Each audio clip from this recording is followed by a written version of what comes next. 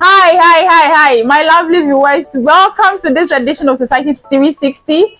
Today, we are going to focus on using smaller spaces for valuable things. You do not have any excuse. With technology and everything around, you don't have any excuse if you say that you do not have space to grow something small or start rearing animals in your house.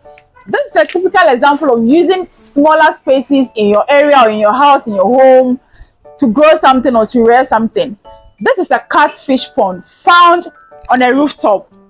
So this young man here, known as Elisha, a 21-year-old SHS graduate of the Labone Senior High School, Elisha is doing this together with his uncle in a small space found on a rooftop. So he's going to tell us how they even nursed the idea to start catfish farming in this small space. And the good thing is that everything they use here is made in Ghana. So Elisha, you're welcome to Society 360. Thank you. How did you even get the idea of starting this catfish farming using this small space on a rooftop? So the idea came after SHS. Okay. When I was in the house doing nothing. So I first came up with the idea that I wanted to go into farming. That's into snail farming and catfish farming.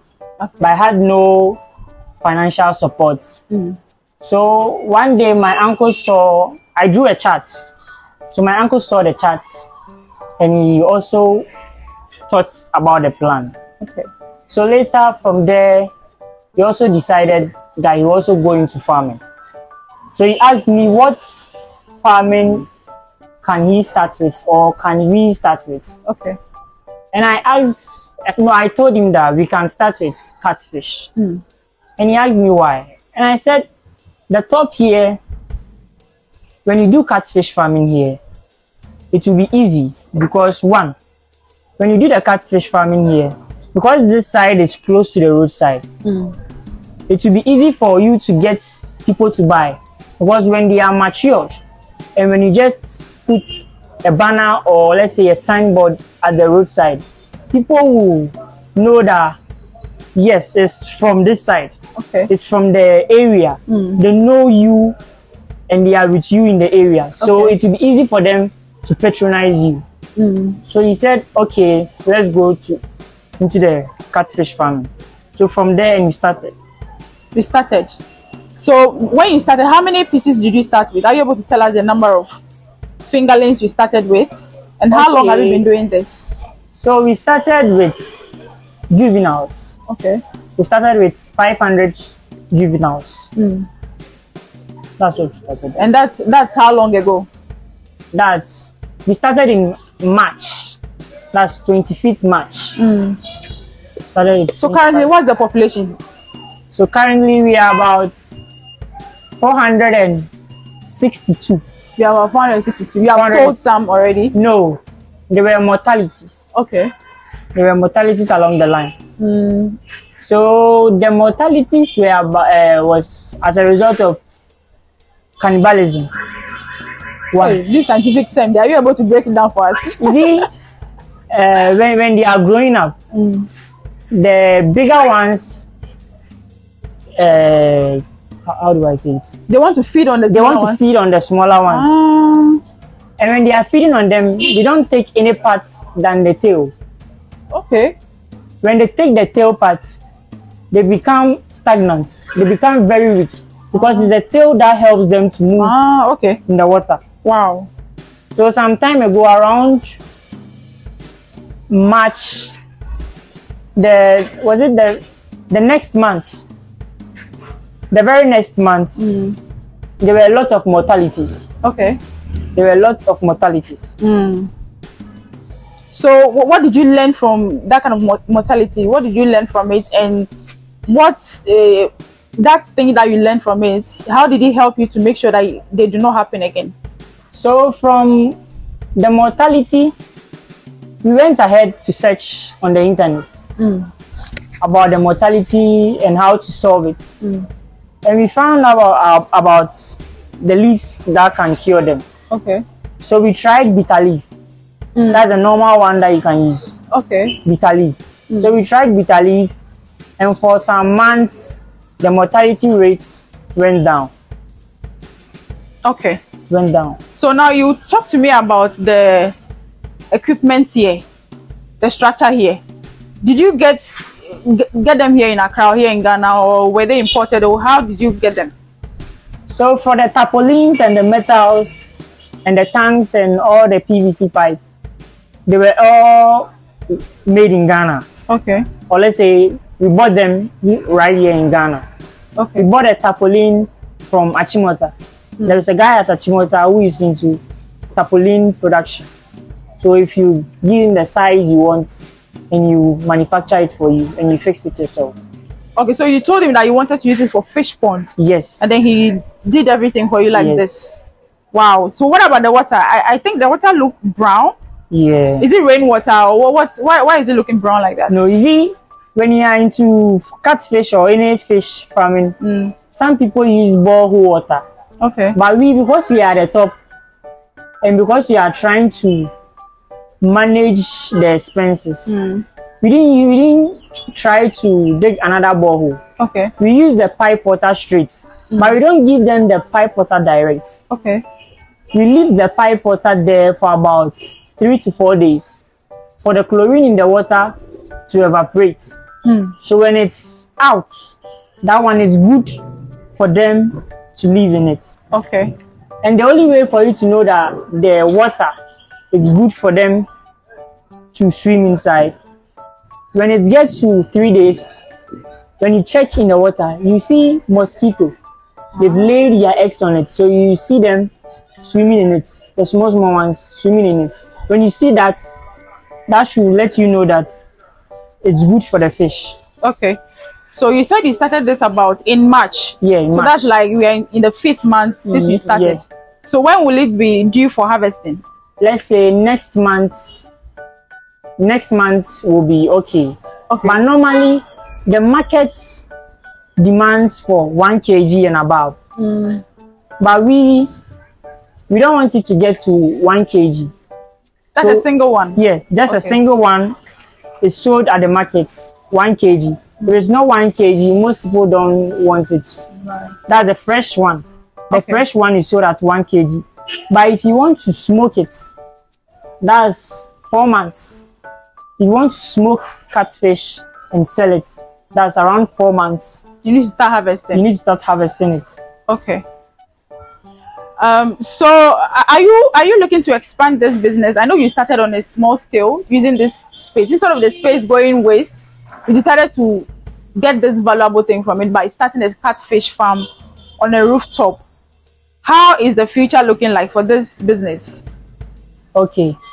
So because we just started and we are new into the business, as time goes on, we'll be expanding it to the other side or probably moving to a different location. Okay. So your target market, what's your target market? Is it that you said that those who want it smoked usually harvest is from the 4th month? Yes. Or the fresh one, they want 1 kg from 6 months. So what's your target market? Is it those who buy it fresh, or is it a mix of the two? What's your target market? You see, for now, because we are new into the market, we don't really have a target market. Okay. But what we do is, we have some people, there are some ladies that move in the area that sell smoked fish Saturday morning. Okay. So they are the ones that we are targeting at the moment for the smoked ones. But for the fresh ones, we are targeting the restaurants that are around our neighborhood. That's what we are doing now. Okay. So I've seen something on the wall about the feeding. So it means you feed them 2 times in a day, right? Yes. Do you manufacture your own feed? Where do you get them to buy? Or what's the cost of feeding? Is it expensive? The feed is expensive. Let me say it's expensive. Okay. The feed is made in Ghana. It's manufactured in Ghana. And it's sold at Ashaman. That's where you buy our feed from. And the feed too, we have sizes. Okay. You don't just give any size to any fish. Okay, so are you able to tell us the sizes and possibly the cost?